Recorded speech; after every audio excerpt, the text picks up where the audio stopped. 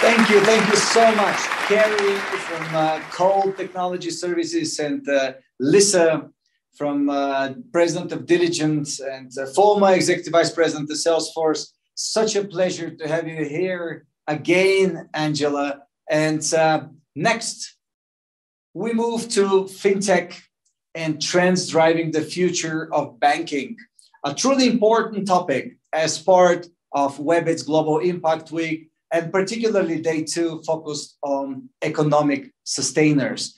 Our moderator again is the wonderful Srivastava, who is executive editor at Business Insider, and she will be in discussion with Thomas, CEO at Nickel, BNP Paribas Group, and Kathryn, co-founder and CEO at Kabbage, along with John Egan, CEO at Laterero, the BNP Paribas Group. Let's see how this panel is going to happen. Of course, it will be most probably one of the most challenging one, having the moderator like Spriha with us. Spriha, welcome back. Hi, everyone. Welcome to this Webit panel on FinTech and the future of banking. This is a topic that is close to each one of us and has become a part of our daily lives. We have an extremely interesting panel here, and I'm very excited to introduce them. We'll start with opening thoughts, and we'll keep it to 2 minutes each, but then I'll go on about the question and answers, and I would like to keep the conversations open and lively, so please jump in, raise your hands if you have thoughts and would like to jump in. We've really seen the FinTech sector boom, more so in the past few years, and take over the traditional banking in many ways. I remember when I was at CNBC about 2 years ago, I remember I was writing the story about a report that McKinsey had put out. And the report stated the top of the report, it said, do or die for traditional banking. And it said that that report in 2019, I'm sure the numbers have changed now, but it said that traditional banks only set aside 35% of their IT budgets to innovation and reinventing strategies, whereas FinTech players spend more than 70%. That number was absolutely amazing. We'll find out if this still remains true. We have veteran bankers on our panel. I would like to start by going to our panelists for a short introduction. Tell us who you are, what you do, and a little bit about yourself. So I would like to start with Thomas.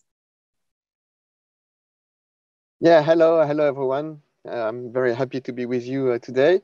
So I'm Thomas Courtois. I'm the CEO of Nickel. Nickel is what we call neobank, born in France and expanding across Europe with a simple idea. It's providing one account with one international MasterCard available in tobacco shops, essentially in France. And with this simple product and simple distribution, we reached more than 2 million customers now. And I'm so very happy to share my experience with you today. Thank you, Thomas. Let's go to Kathryn. Hi, I'm Kathryn Petralia, co-founder of Kabbage. We help small businesses manage cash flow through a variety of solutions like lines of credit, checking accounts, payments, and cards. We were acquired last year by American Express. And I love talking about FinTech, but I also like talking about the fact that it's not new. It actually has been around since the 50s. And the banks were the first FinTechs when they adopted electronic payments. And we had interesting things like ATMs and cards and things that allow customers to bank anywhere, anytime. And I think it's really democratized access to the banking system. And I'm excited to see that continue. Thank you. That's great. And let's go to John. Thanks, Spriha. My name is John Egan. I'm the CEO of L'Atelier. L'Atelier is a wholly owned subsidiary of BNP Paribas Group. We build data engines that analyze massive amounts of data to help us do quantitative foresight work on future technology trends and social trends. And prior to that, I worked at Anthemis Group, FinTech VC in London for a number of years. And my thought on the marketplace at the moment, I suppose, I think over the last 10 years, both banking and fintech, which are somewhat distinct, have both been shaped by low yield environments, low interest rates, more than anything else. I certainly don't think that fintech would be where it was today if money wasn't so cheap. And banks obviously wouldn't be where they are today either if it wasn't for yield compression. And I think any conversation about the future of both spaces needs to be had within the parameters of what we expect inflation and interest rates to look like over the next decade, because higher interest rates could mean a significant slowdown in fintech progress and a significant improvement in the fortunes for banks. That's great. Thank you very much. And you guys have made some very interesting points. And again, welcome to the panel today. But I'm very intrigued because I know Kathryn said that fintech has been around for years and it's evolved so much. It started out with ATMs and so many other things, but it's evolved to a completely different model that it is today. But John also makes a very interesting point about how all of this is because we've been in a very, sort of low, accommodative monetary policy environment. We've had low interest rates, we've had quantitative easing. So where do we go from here? What do we see next? Because central banks are now talking about getting the rates back up. We are seeing that push really from central banks. So my two questions I have for the panel: one, where do we see fintech going if central banks start to really, strengthen their monetary policy, tighten their monetary policy? And second is, we've seen fintech evolve so much over the years. What's next, really? What is it that you all sitting there in your organizations at C-suite executives? What do you think about? What is it that is keeping you awake at night when it comes to innovation and in this particular sector? So I'm going to throw that question open to the three of you, and whoever wants to jump in first, really. I'm happy to start here. This is a topic that I have lots to say on, so I've got to try and truncate it into something which is usable. But I think this is the determining characteristic of the last decade when it comes to fintech. It's an extraordinary thing that we've seen over the last 10 years. I think I can say this comfortably with Thomas and with Kathryn, because what Thomas created at Nickel was something extraordinarily elegant to bank a cohort of individuals who typically didn't necessarily have access to traditional banking in an extraordinarily elegant and simple way. So that brought people in. But for a lot of the neobanks that have emerged, effectively what we were seeing was private capital, private equity and venture capital being invested in companies so that they could achieve retail banking returns. Now that's an extraordinary thing, because retail banking returns are minuscule, if profitable at all, in most major retail banks with millions and millions of customers. So the premise on which it was built could only ever have existed in a low yield environment. There's no way that fintech could have seen, like neobanks in particular, could have seen the emergence they've seen over the last 10 years if it wasn't for low yield. And I would seriously question the sustainable future of any neo retail bank in a higher rate environment where you have to buy deposits at the rates that some of those neobanks are currently trying to buy them. If you're taking venture capital that expects to return a compounded yield of 12% annually, and you're investing that in retail deposits that you're going to make bips off annually most of the time, that's obviously not feasible in the long term. So you're hoping that there's a wealth proposition, that there's a capital accumulation proposition that you can potentially develop. And I think that is going to, as we begin to see inflation creep up in a lot of areas now, I think that is going to shape much of the next decade for this space between fintech and for banking. And I think that for banks, if you break banking down very simply into four different pillars, you've got the first pillar being the central banking function, the money supply. The second pillar being the money multiplier, deposit takers in the economy that are able to create more money. The third pillar is the rails and infrastructure of finance, so transaction, custodial layers, payment layers, etc. And then the fourth pillar is products. And most fintech exists in that fourth pillar, the product pillar. And they're doing a much better job at doing that. I'm sure we'll get into why that's the case. But those other three pillars are ultimately where the majority of finance exists. And you have to begin to look at those and see how they're changing. Now, in that third pillar, we're seeing the emergence of major tech firms, the likes of Amazon and Apple, beginning to play a role. And Facebook's intention to create a metaverse also will require financial infrastructure situated within that. So they're likely to play a role in virtual custodial networks, identification, etc. The second layer, money multiplier, as a deposit taker, it's under threat, but not from where you think. in my view, where it's actually under threat from is central bank digital currencies. So the real threat to deposit takers right now is central banks issuing digital currencies, digital fiat, which can then algorithmically manage the money supply.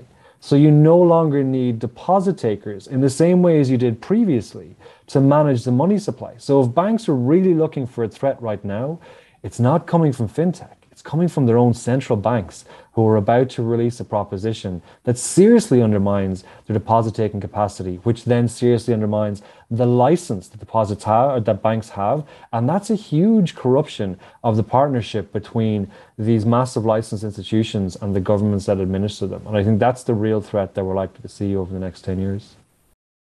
Thank you, Kathryn. Yep, go for it, Kathryn. Sorry, I've been jumping at the bit. So obviously coming at from the other side, from a fintech, modern day, whatever, however we define fintech today, I think we think about it from the other side of the equation. That's a very technical explanation of how banking works and how banks make money. And it presumes that, say, a neobank, for example, not including things like trading or lending or payments or all the other products that are out there, that those structures are necessary for them to operate. And a neobank, many of them are looking at offering other products that generate revenue that have nothing to do with deposits.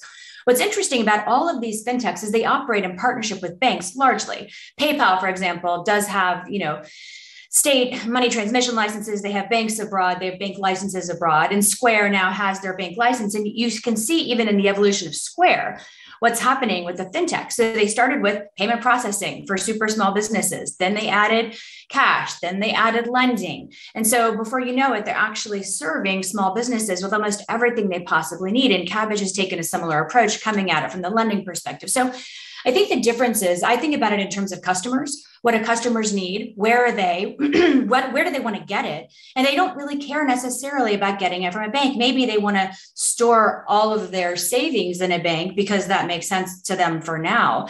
But as far as transacting goes, many young people in particular are leaning towards fintechs because it's giving them more of what they need when they need it. And that customer relationship, that disaggregation of the customer relationship that's occurring, the banks run the risk of being relegated to utilities because all they're doing is providing payment rails so that money can move from one place to another. That's great. Thank you, Kathryn. And over to Thomas now. Yeah, I fully agree with what John and Kathryn just said. Clearly, the emergence of neobanks have been allowed by easy funding, let's say, on the market with and some neobanks raised huge amounts of money to develop their offer, and they also could develop their client base because they build a new customer experience, let's say, that banks could not provide because neobanks use a very new kind of technology and built an IT system from scratch. And so they built a new customer experience from scratch based on really on customer needs. So and banks were faced with old legacy system, and it is difficult for them to adapt their client journeys, their processes, etc. And so that's why neobanks could emerge on the market, because they could find the money to develop themselves, and there was a time to market because they brought a new customer experience. So that's why we see the emergence of these neobanks for now. But I fully agree with John that it could be jeopardized by a change in the environment, and especially in the cost of funding. That's the first point. The second point is that I also fully agree with the fact that there is a huge complementarity probably between bank and neobanks, and many of them works together actually, and this is typically the case for Nickel, for example, as we are a subsidiary of the BNP Paribas group as well. So and some other neobanks have been acquired by banks, but this is not only the only way to cooperate, and some distribute the products of other banks, etc., etc. So there are many kind of cooperation possible between bank and neobanks, and we are more complementary rather than really competitors in the sense that I don't see a neobank fully replacing a traditional bank, let's say. And now the last point for neobanks in their future, the key is the profitability. And what I can see is that few neobanks for the moment are really profitable. There was a study made a few months ago saying that among more than 350 neobanks around the world, only 13 of them were profitable. And Nickel is one of them. And I think that this is very key for the sustainability of these models. At some point, they have to show that they can be profitable. And it will be the key in the future. Spriha, can I build on Kathryn's point? Yes, go for it. I'm actually very aligned with what Kathryn said, even though it might not have come across as that originally. But she said something about banks becoming utilities, which is the great terror in old bank boardrooms. This is, for 10 years now, this is what everybody has been terrified of. And I think that concern is misplaced. I think banks are wrong. Banks should become utilities. That should be the objective. That we see time and time again, you can't be the platform and the product both. You've got to choose one side of it. Which are you going to be? And banks have an opportunity to be the platform. And there are 6 utilities that banks can do better than anybody else. And they already do most of them. You've got capital, you've got identity, security, you've got data, you've got compliance, and you've got risk. Those 6 things are what banks do fundamentally at the core of the business. What banks should be looking to do is provide those 6 utilities onto an open platform through which products can be built upon by product specialists who can really focus on the rationalization of profit within that domain. And banks should focus on user management and platform management.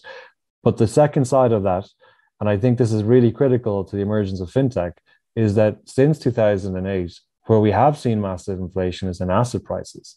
And you've got a generation of people that left university post 2008 who didn't enter the traditional economy in the way that would have been expected, and now work in very different types of jobs. And we've seen the emergence of those jobs.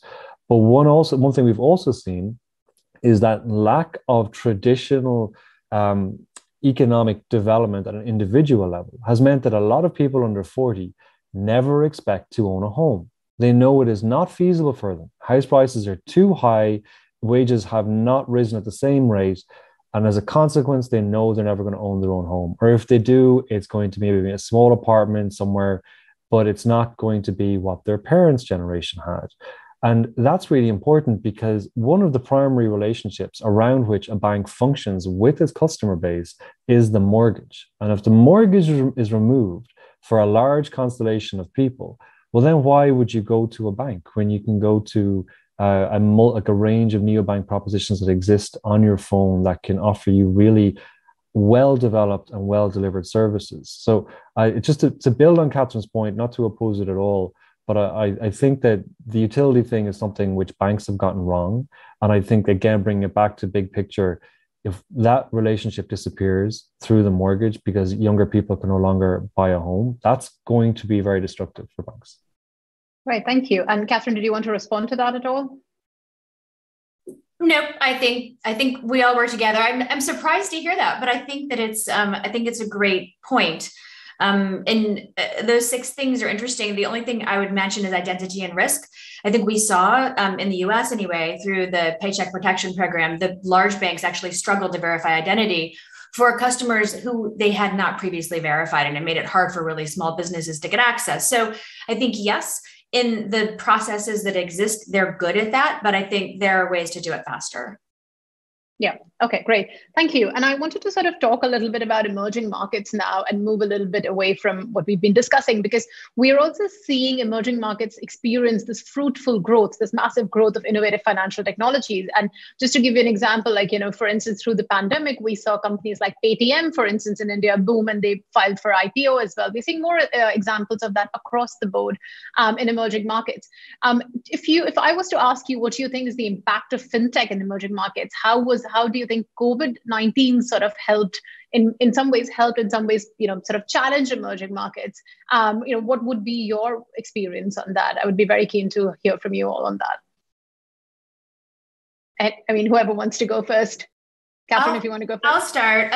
So my experience or my information is shaped by my activities with an organization called CARE. I'm on the board there. They're a global humanitarian organization, and they've had for a long time a program called the Village Savings and Loan Association, which is somewhat digitized, somewhat not, but it's a way to get access to capital for women in communities where they might not have previously had it. And there are lots of other companies that are coming in to, again, democratize access to some of these financial services, companies like Talo, of whom you may have heard, that uses really interesting data like mobile phone data to identify how long someone's been in contact with someone else as sort of a measure of their potential performance in the future. I will say that in a lot of these geographies, they've already leapfrogged the US anyway, in a number of ways, especially when it comes to mobile, because, they didn't have laptops and they didn't have, Wi-Fi and necessarily or wired internet. And so I think the mobile devices have really opened up access to a lot of these products and services. Paytm is a great example. But I think what we're seeing is this great leveling of access that didn't exist previously to bring more and more people into that economy. The other thing that I think is interesting is crypto. I'm not a huge crypto fan, but what I do think is interesting is for people who are living in places where there's a lot of volatility in their currency, this, digital currencies potentially give them access to a less volatile way to save their money, which I think is pretty exciting. Thank you, Kathryn. Thomas.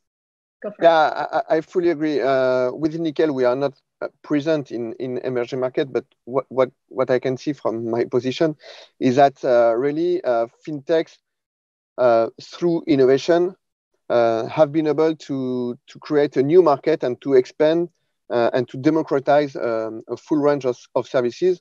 For example, I'm very impressed with the development of a new bank in Brazil, or of mobile wallet, mobile money in Africa with M-Pesa, with Orange, with Youp and some other experience. So really, through innovation, fintech have been able to democratize a full range of financial services, starting from payment.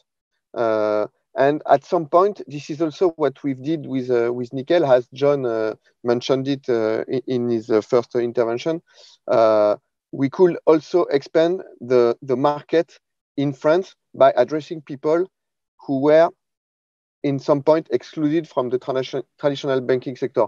Because with technology, with real-time transaction, etc., we could manage the risk of this fragile population. And so we brought the service to people who were excluded from this service before. And this is also what we see at some point in emerging markets as well. Thank you, Thomas. John, over to you. I don't have a great deal to add to this point, Spriha. I think that generally speaking, though, banking should reflect the lives of the people it serves. And that obviously historically has not been the case, that the world has operated according to a European banking model that has developed over the centuries. And that was not appropriate for much of the world, the way the world lives, the ordinary day-to-day needs and behaviors and long-term needs and behaviors of people. Of course, what technology and development over the last 15 to 20 years has done, especially with mobile, has provided a more adaptable, flexible way to service financial needs that are dissimilar to what more Eurocentric or developed markets look for in their financing requirements. Thank you. And Kathryn, you mentioned crypto, so I have to ask you all about crypto. I cannot not ask you about crypto. One, what are your views on what's really going on in the crypto market at the moment? And second, do you see yourself embracing cryptocurrencies at some point as part of your organizations? I'll respond first. And as I said, I'm not, a huge investor in crypto. What I get nervous about, I love the distributed ledger. I think that's when I first saw a demo for Ripple like 8 years ago, I thought, oh my gosh, this is really going to change the way money moves and potentially make it so much easier for remittance to occur globally. And that hasn't happened. We haven't seen that at all. And I wish we had, but I worry about the volatility of the currency. I worry that it's not pegged to anything in particular. It's not a fiat currency. There's not a government to back it. I sound like a banker. I know that, but I really agree with maybe what you guys are going to say. I don't know.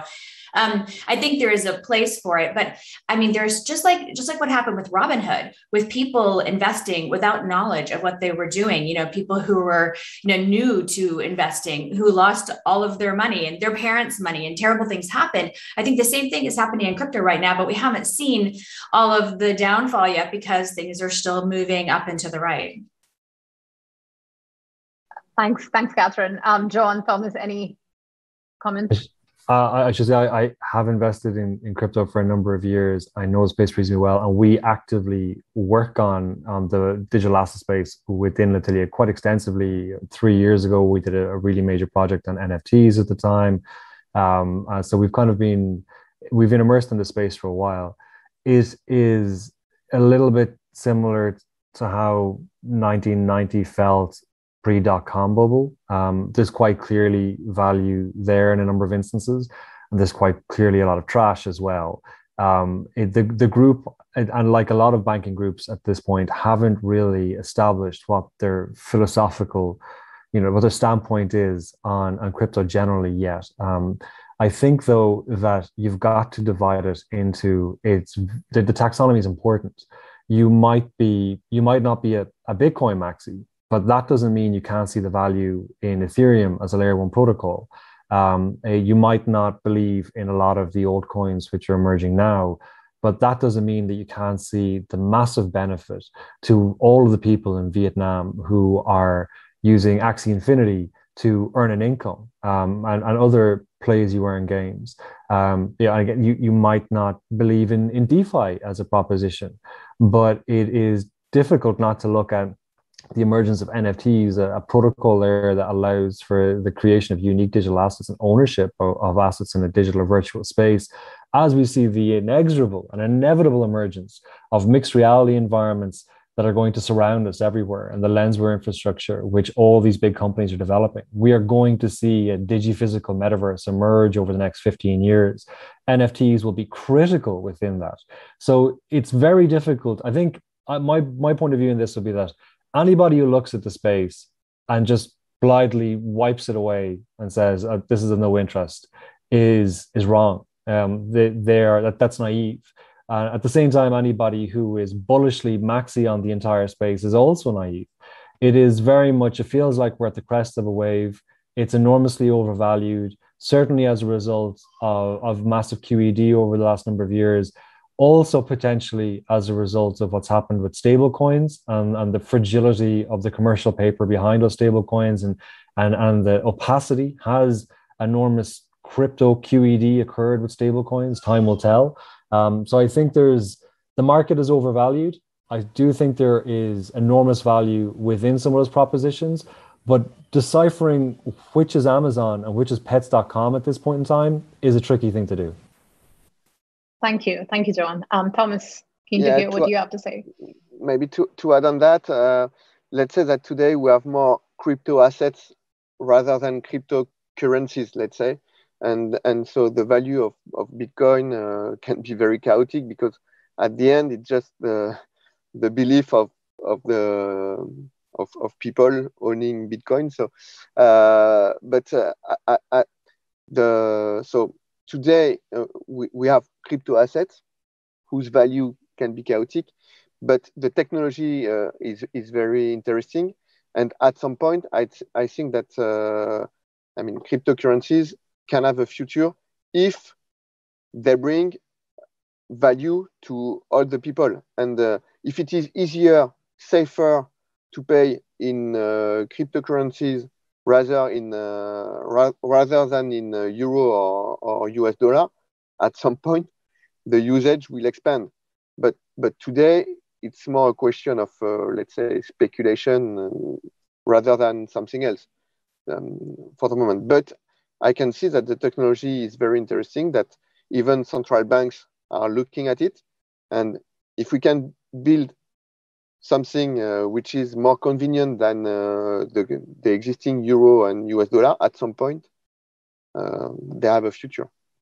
I think Spriha, it's very simple, but there's two major things that we all need to take away from the emergence of crypto.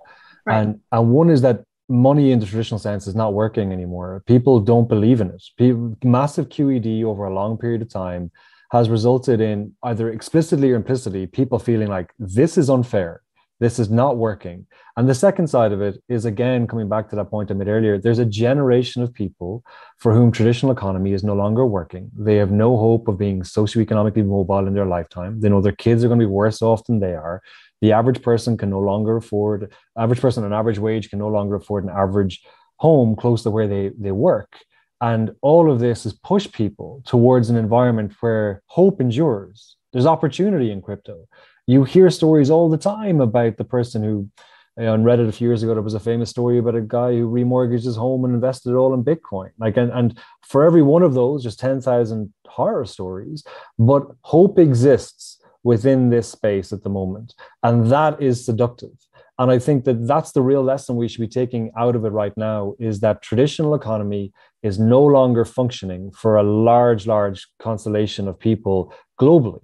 And that is turning people towards new opportunities that maybe far exceed traditional risk thresholds, because what have they to lose? That's a very interesting point you've made, John. But I also look at a lot of this with the view of skepticism, unfortunately, because I'm a journalist.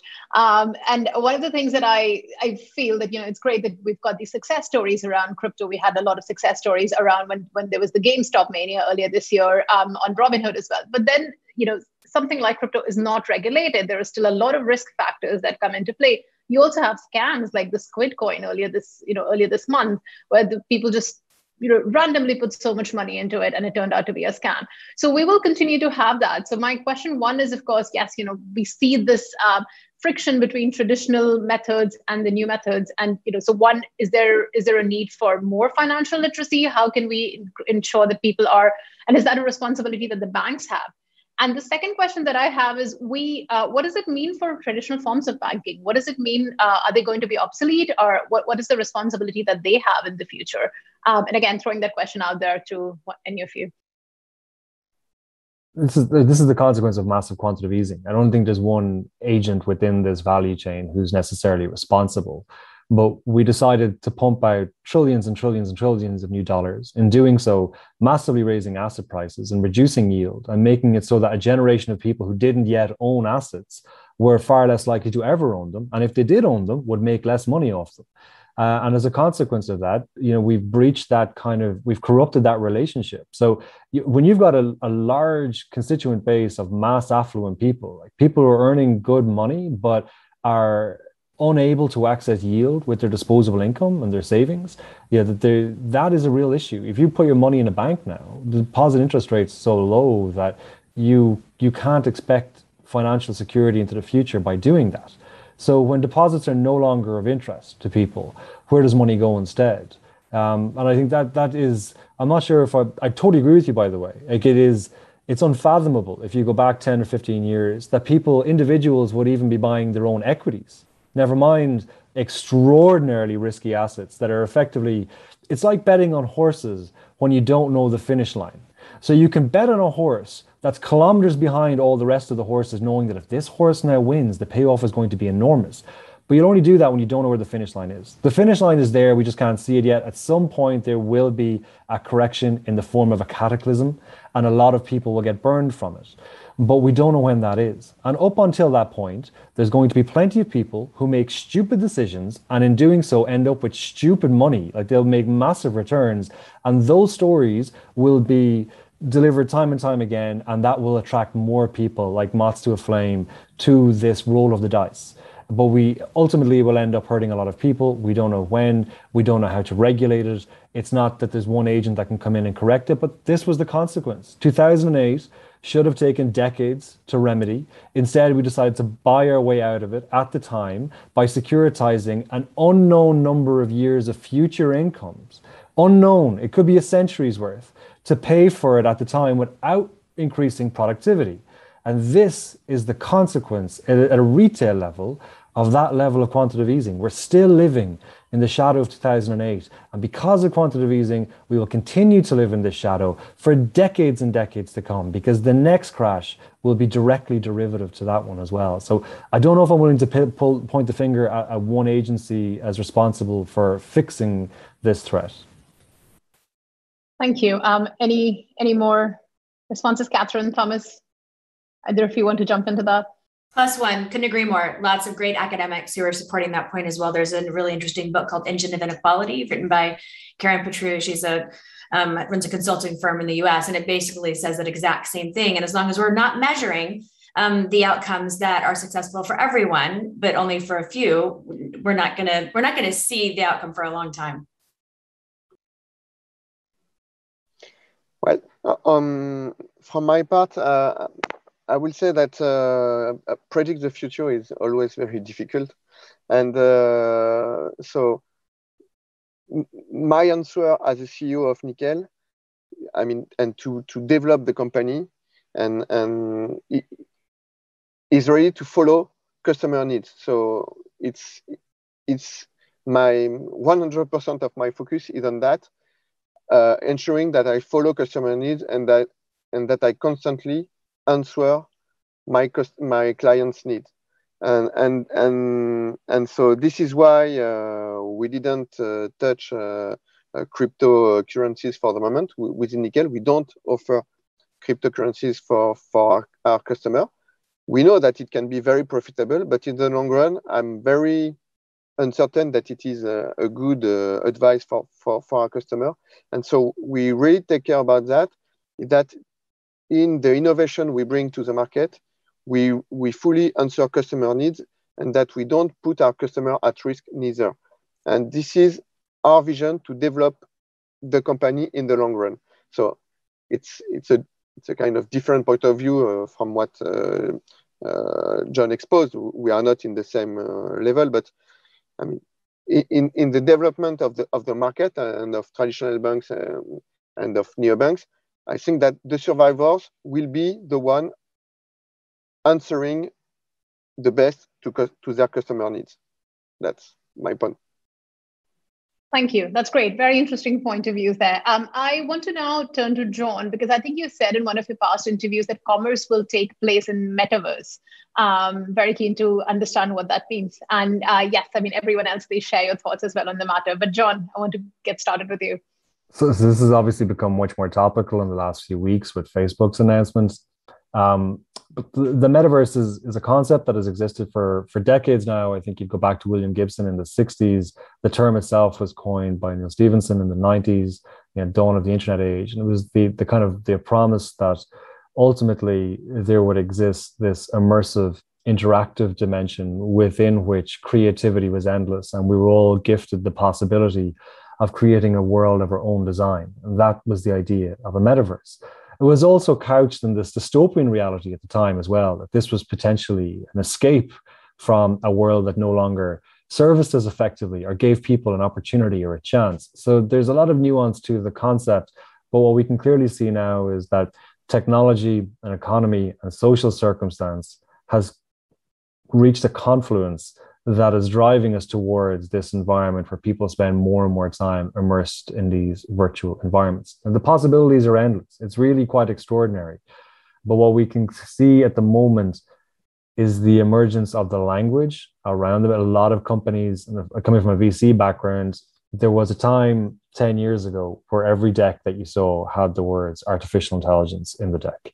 And then a few years later, every deck had the words blockchain in the deck. Now every deck has the word metaverse in the deck. So it's premium edition jargon, like it's added into a lot of narratives in the space. But the idea is the emergence of a virtual dimension within which great value can be created and achieved.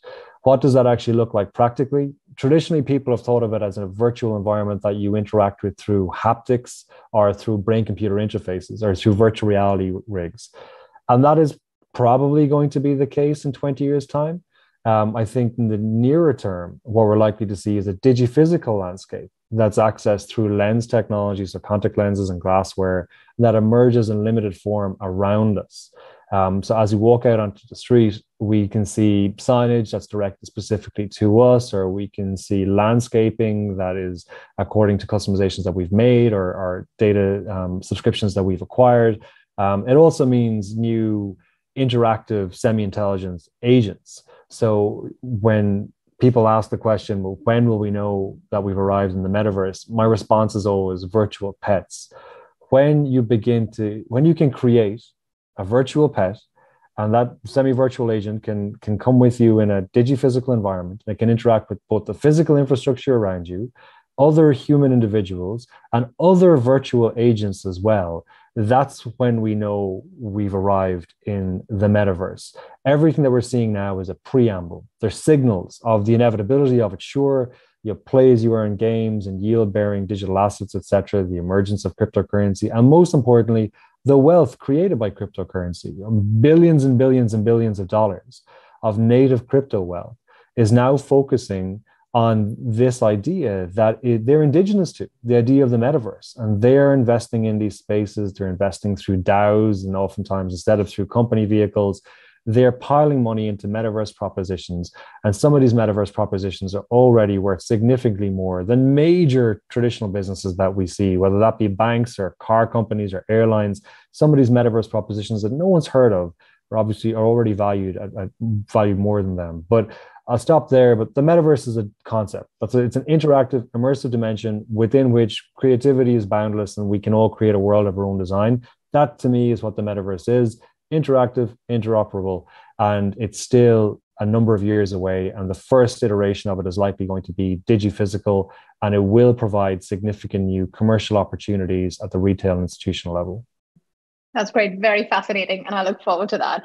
We have only 5 minutes left now. So I really want to talk about cybersecurity because, you're all, leaders of companies that are sitting on a lot of data, but cybersecurity is also, a cyber breach is also one of the biggest risks at the moment for, companies. So I want to know what are you all doing to ensure that, your customers are safe, their data is safe, and also how to protect generally against cybersecurity, against any sort of cyber attacks. What can banks and what can fintech companies do better, really? 30 seconds each, please, and then we'll go to closing thoughts.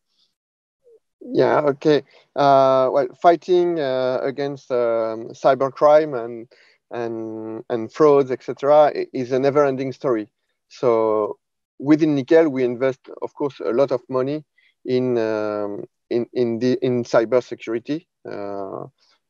And we use all the technology available on the market to do this. So we built algorithm to monitor fraud and the risk of fraud. We use artificial intelligence system, machine learning, etc. So really, I think this is a topic that we have to put constantly in our top of mind, and yes, we have to invest constantly a great part of our development to secure our system and to ensure that our client that their assets are secured within Nickel and within all the banking system. But really, I think it's a never-ending story, and because criminals are also very innovative as well, and so this is one of our top priority, and it will remain our top priority for a long time, I think. Thank you, Kathryn. I was recently at Money 2020 in Las Vegas, which was back in person, as if there was never a pandemic. But what was really fascinating, two things to me. One is how many companies I'd never heard of before that have sprung up in the last couple of years, and what percentage of them are actually focusing on this very specific issue. And you just can't rest because the bad guys aren't resting. And so you have to stay in front of it. You have to try every single possible technology that you think will help stay ahead of them, because they catch up really, really quickly. Using something that's 5 years old is much too old. Right. John. This is so far from my domain of knowledge. I shouldn't comment on it. Tomas and Kathryn are far better placed to talk to it than I am. I got hacked recently and cleared out of one account, so I am definitely not the right person to provide knowledge or education to the audience on cybersecurity at the moment. So, All right. Well, we've got some very interesting comments there. It's time to wrap up, but I want you all, I love doing this, to look into a crystal ball for me and tell me, what is your vision for the coming decade? So give me two predictions. One, where do you see the future? What do you think about the future of banking?